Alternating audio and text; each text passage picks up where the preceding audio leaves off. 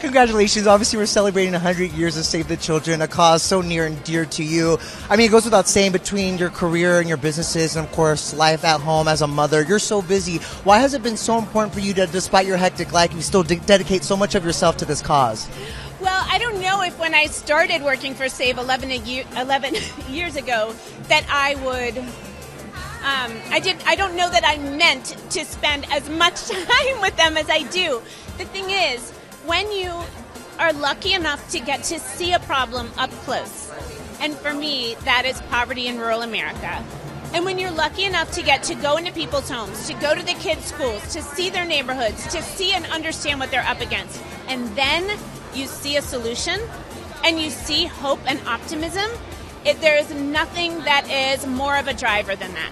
Life-changing. I don't really have a choice. You have to do it. It's life-changing. You know, how would you say being a mother and having your children in your life have influenced not just your support of this foundation and organization, but influence your outlook on the world?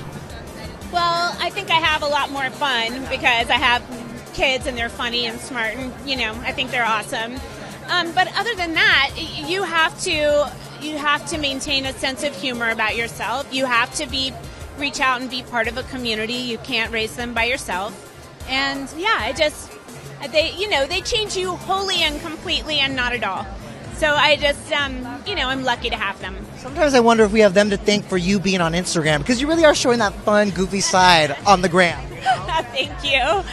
Halloween, of course, is around the corner. Does it get easier or harder that the older the kids get, deciding on what costumes they're going to do? And are you dying to do a group theme with them? And they're like, Mom, no, we've had our time. It definitely gets harder. I mean, I remember one year when I talked my girls into both dressing up as pigs, and they were so cute. And now they would be like, no, Mom, oh my gosh, no. So, it's harder, but they're going to be cute, whatever they are.